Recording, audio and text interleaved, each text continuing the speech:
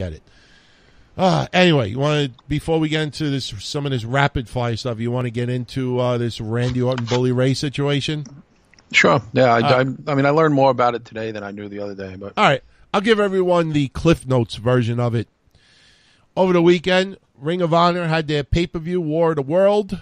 One of the matches featured Bully Ray, Jay Briscoe, and Mark Briscoe versus Hiroki Goto, Ciampa, and Rocky Romero for the 6-man tag titles.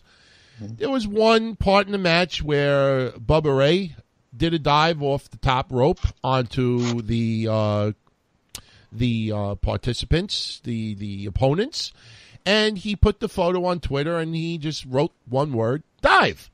Okay? So, current wrestling trainer Rip Rogers basically had a little problem with it.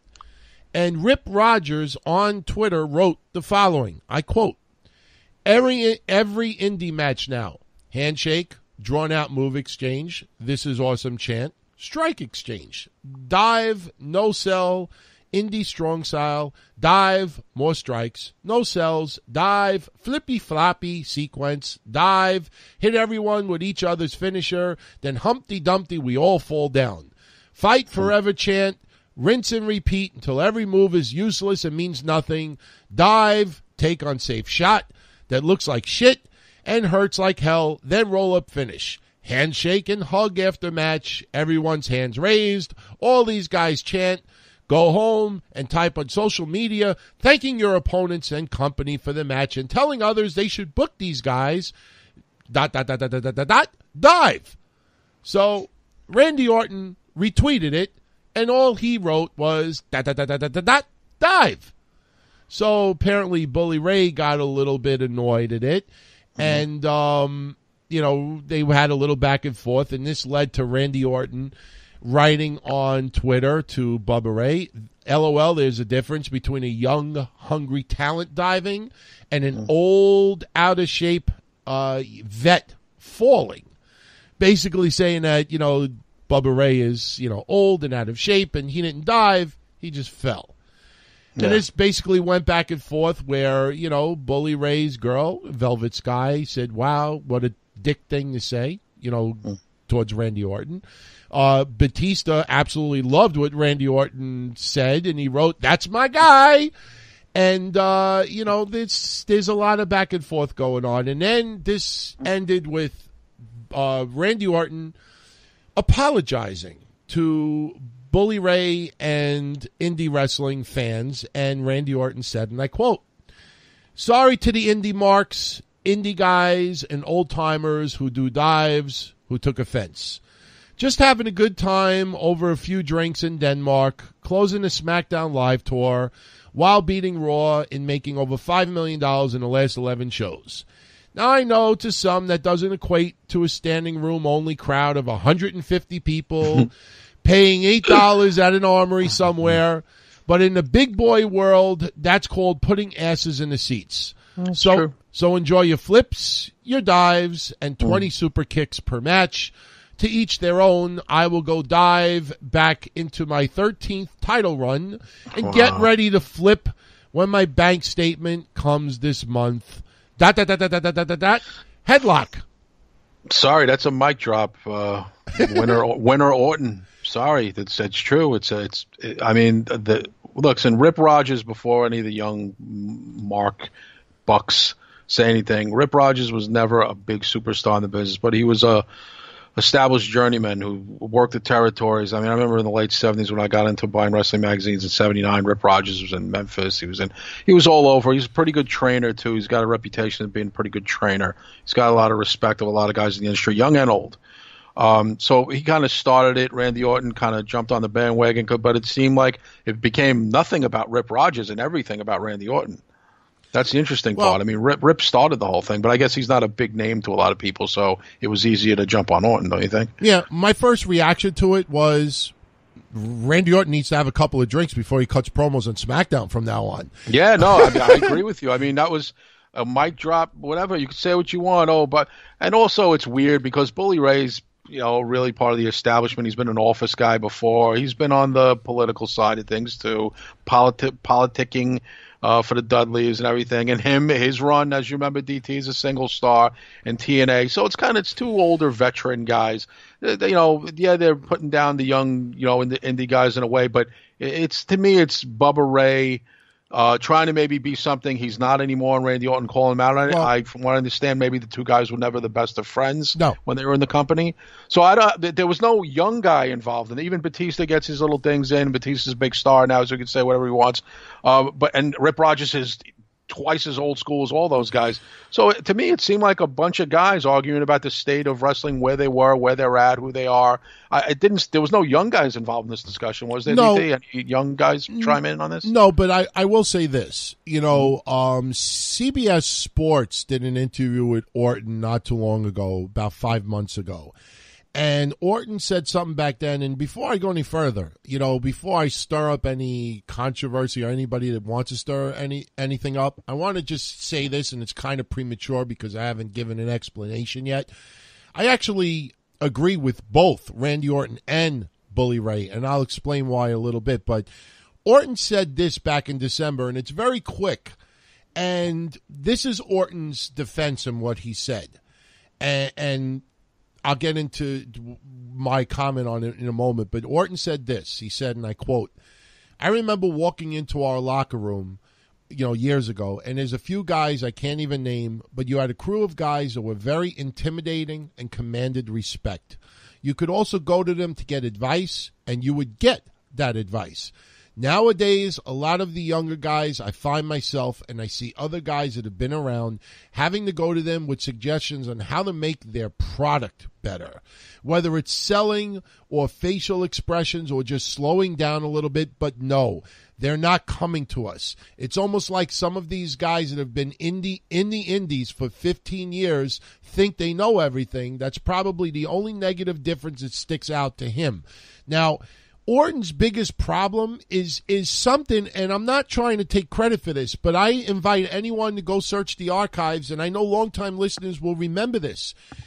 Kevin I's biggest problem with the X division over the years, and this goes back to fucking Elix Skipper, all right? What Rip Rogers said now is what Kevin and I have been saying for about 7 or 8 years now at least.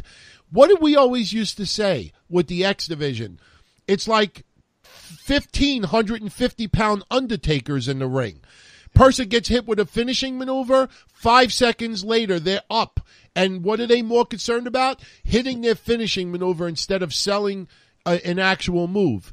Yeah. And that's why I always said on this show over the years, now obviously he's not on TV anymore, but who is the guy that I told everyone out there that if you're an up-and-coming wrestler, you should pay attention to his indie work? Tony Mamaluke. That motherfucker would take bumps and sell like he was dead. But he put on a performance also. And that's the problem. And this is not anything new. This has been years now. And this is something that Kevin and I have been saying for fucking year after year after year after year. Ring of Honor has its place in the wrestling world. That's why I stick up for Bully Ray. New Japan, Lucha Underground, everything is a different style, okay? So to each his own. If you don't like, kick, dive, everyone gets up like Undertaker, gets hit with finishing maneuver, gets up 5 seconds later, hits their finishing maneuver, shake hands, hug, everybody's on Twitter. We love everyone. Stop the hate. No bullying. We all respect each other. We're all family. I kick your ass, but I will suck your dick 5 minutes after the event. If that's what you like, follow it. There's nothing, to each his own. But when it carries over and people start saying, well, and Finn Balor's a great excuse for that. Mm. Finn Balor, if you follow his career leading up to him making it to WWE, he was one of these indie darlings, and Finn Balor is being domesticated to the WWE standards.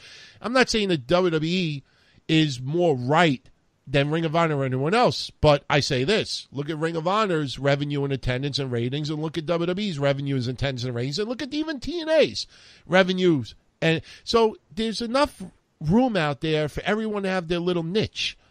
You know, wrestling is not just one style and nothing else. So I agree with both sides of it. But the one thing that has been pissing me off for at least 7, 8, maybe more than years than that, and I know it has for you also, is the lack of psychology in fucking wrestling, and everybody's more concerned with a YouTube fucking moment or a fucking 15-second, Instagram video clip moment of an unbelievable move they could do. So, hey, everyone, look at me, flash your cameras, instead of telling a story in the ring. Yeah. So, but the one thing I had a kick out of the most was this. Matt Hardy made some comments, CM Punk and others, but out of everyone, who comes out of the woodwork to make a comment? Fucking Low-Ki. Oh, really? Low-Ki actually said to Orton, he said, unfortunately, you're protected in the WWE. Come out to the real world and test your tantrum with adults. No, boy. And I wrote, because his Twitter handle has the word warrior in it, and I said, wow, that's coming from a warrior who fucking threw a chair at a girl backstage at an indie wrestling event. Yes, it was many years ago, and he might have matured since then, but, Low-Ki ain't no fucking, pristine fucking model person out there. So I just found that funny, he out of everyone, Low-Ki, I just So I don't know. Overall, what did you think about it? You lean towards one side over another. I mean, what's your thoughts on that? I mean, listen, I'm as bored and yawning up a storm as with Randy Orton as champ as anyone at this current stage. And you can mention all the House of Horrors match or whatever, but Randy Orton is a great worker. I never denied, and I think, and I'm in agreement with a lot of people from YouTube to Twitter and people who've posted this. I think Randy Orton could have worked well in any era, including the NWA. Including back in the old days of Mid-South, ECW. I think Orton would have worked in any era. I think he's a 5-tool player. He's a great wrestler. Can't take that away from him. Boring, yeah. But I thought a lot of people online were all about the skills. Randy Orton has the skills. Very rarely botches spots. Very precision in the ring. Isn't that what's so important? It's a big hypocrisy going on right now in wrestling. This one could do this one could do that, but if we don't like this one, we don't support this one. But Orton has always been a guy who spoke his mind. I can appreciate that. He's never been a favorite of mine. I watch it when he's on, but he's been boring me as the champ. I don't think he should be the champ again. But he does make money. He does sell merch. I looked up his record. He does well for himself, and he's made money, and he's earned money, and maybe he's kind of been lackadaisical in other spots. But Bubba Ray we have a history of Bubba Ray ourselves. He's a guy who speaks his mind too. I kind of am enjoying the two of them going at it, to be honest with you, DT. It's kind of like watching two people you don't like. Well, I don't, not personally, but two wrestlers I don't really care for. But it's an interesting little battle. But Bubba Ray was part of the same establishment he was. Bubba, they left the WWE. They're doing what they have to do now for work or Ring of Honor or whatever. But to me, it's just two veterans who probably didn't like each other in the first place going at it a little bit online. I don't think it's anything more than that. I think it's them, the two of them. It's about them. Agreed. And they're making it about something. Agreed. At the end of the day, like I said, I think everyone, should just understand that, there's different styles, different niches in wrestling. I mean, some will never be as big as others. And I think everyone out there should just, like what they like. And that's it. I agree on both sides. But I do find it frustrating about what I see on the indie circuit quite a bit. I mean, it's ridiculous at times. No, it's true. You're right. It's, there's but this is nothing new. This is nothing new. I mean, this has been going on. The art of selling is almost dead. I mean, what do you think? What DT? Remember when Ricky Morton and them got inducted into the Hall of Fame? What was everybody saying? Those guys know how to work. They know how to sell. You could say what they want about their haircuts and their look or whatever, or how they've aged. But in the ring, in their prime, that's how you sell a match. People with Jim Cornette or Paul Heyman would say, sit a young guy in front of the TV and put on Ricky Morton or Rick Steamboat. That's how you sell as a babyface. That's how you sell a move, sell a finish, sell that you're hurt, sell that you're fighting back, sell that you're on your last breath by taking that move. It almost killed you. But the art of that is gone almost today. It's the art of selling is gone. Yeah. It really is. And the indies aren't making it any better. No,